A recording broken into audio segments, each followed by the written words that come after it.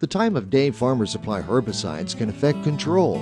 Researchers at North Carolina State University found that the optimum time for applying Liberty herbicide on Liberty Link crops was mid to late morning and early afternoon. Spraying at dawn or dusk reduced control of Palmer Amaranth, according to North Carolina State's Wesley Everman. Really interesting study that Dr. York and his group did.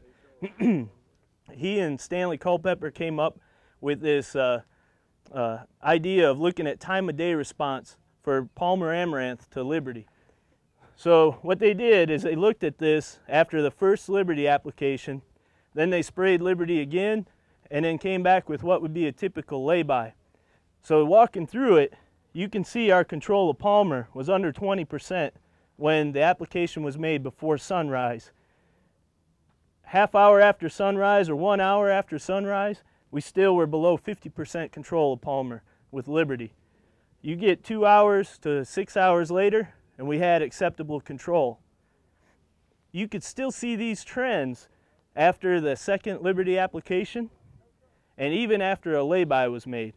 So again, that early control is going to be important. You aren't going to mask it by later applications, but even more important, you can't be trying to spray too early in the morning.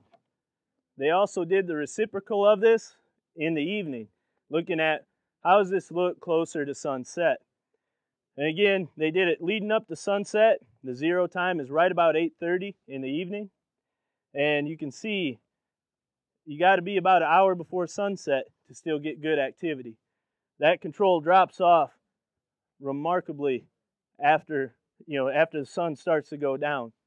And again, this carries out through our later applications, maybe not as noticeably as the early morning ones, but still, you gotta spray before sunset to have acceptable control.